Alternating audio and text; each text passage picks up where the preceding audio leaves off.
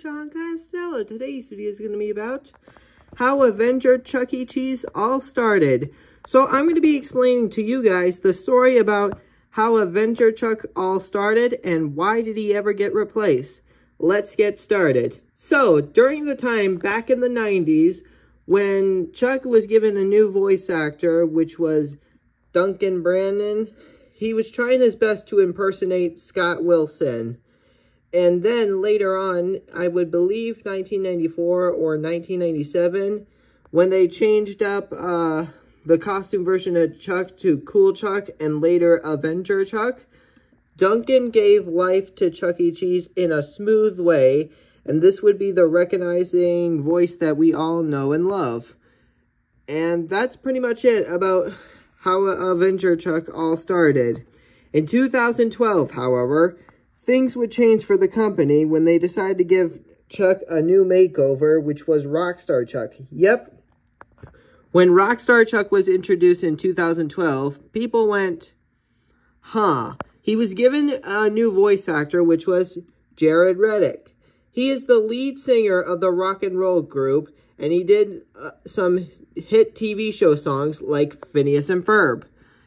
And when I first saw Rockstar Chuck, I didn't really like Rockstar Chuck a lot. He was not really my favorite. I like the original one, which was Avenger Chuck. But why did they ever replace Duncan Brandon for Jared Reddick?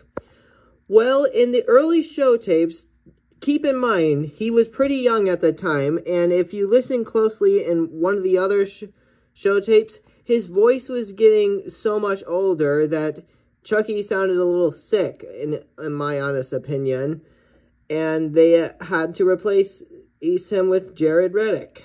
And yeah, that's pretty much it. And also, fun fact, after that, they would replace the Avenger band with Rockstar Chuck. And also, fun fact, when I was going through Duncan Brandon's Facebook, he reunites with the old Avenger Chuck, and I actually did see a video, like, yesterday, and I found this surprisingly. Avenger Chuck made a return after 12 years.